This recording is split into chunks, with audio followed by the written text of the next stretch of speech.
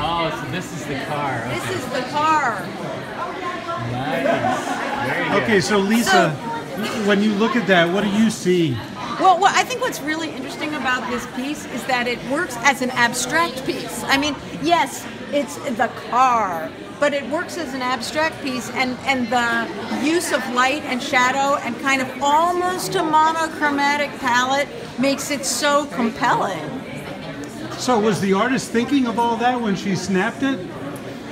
I don't know, and I'd be interested to know what the artist did from the initial snapping through the manipulation of the photo to get it where it is. Oh yeah. You know, because and the way it's centered, it gives it a religious feel.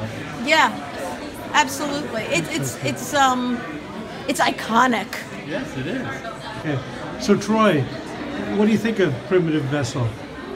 Well, it's vessel. The definition is it could hold something like water, or maybe it could.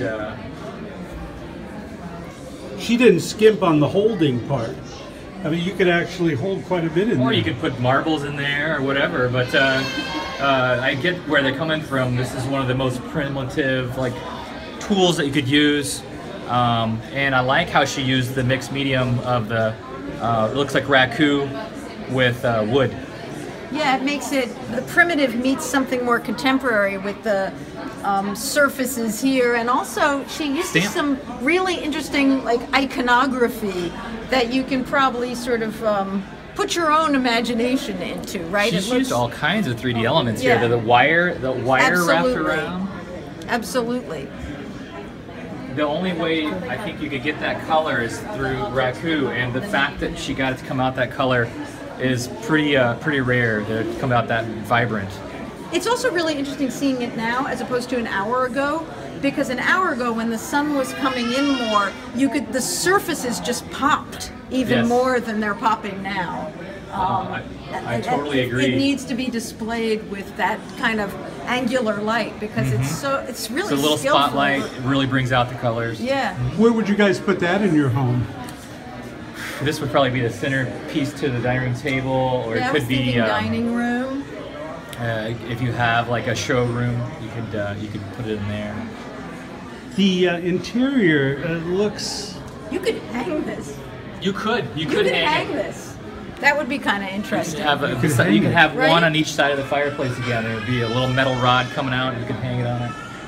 Yeah, that's a great idea. You have to be very brave, though. Oh my goodness! Again, you have pretty much symmetry, high contrast, white to black. You got all the different tonalities, 10, 20, 30, 40% grays, all the way up to 100. And those big eyes, how could you not be drawn to that? You're drawn in by both the skillfulness of the piece and the character of the piece, right? Absolutely. Wow. And the fact that a lot of students have a little trouble with getting that 100% black, but here it's skillfully used and they're not afraid of it.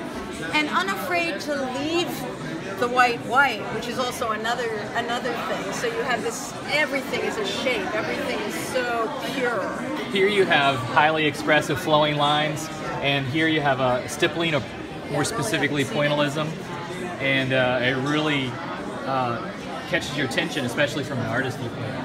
And also just as a character, this sort of, you feel like you're catching her mid-saying, mid-speaking, right? There's a story behind the picture. And you're right in the middle of it when you see this picture. You're right in the middle of the story. It captures the viewer in that story, yeah. What do you think the story is, Lisa? Oh, I don't know. I don't know what the story is, but the story is... Someone's trying to hurt art, and she says, no. No, I mean, I think what's interesting is that we can't know the story. We can only place ourselves with it, but we can't. Use your past What's wonderful experience. about this is that it's not telling us too much. It's inviting us in to make our own story.